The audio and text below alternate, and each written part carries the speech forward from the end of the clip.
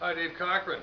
On the web at davecochrane.com from RE/MAX Professionals in St. John, New Brunswick, and here's an update on what's been going on in St. John real estate to the end of August 2013.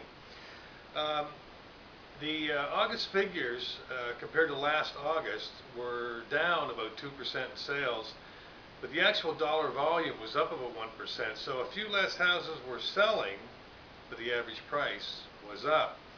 The $100,000 to $120,000 price range, the $160,000 to $200,000, and actually the $350,000 to $1 million. All those price ranges were up compared to a year ago. So not all was down, even though sales were down slightly.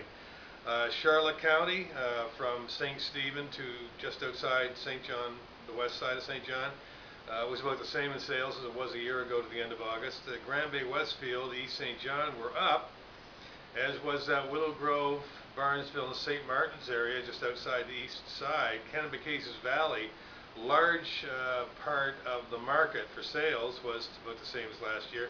French Village was up, as was Hampton, and the Kingston Peninsula was about the same.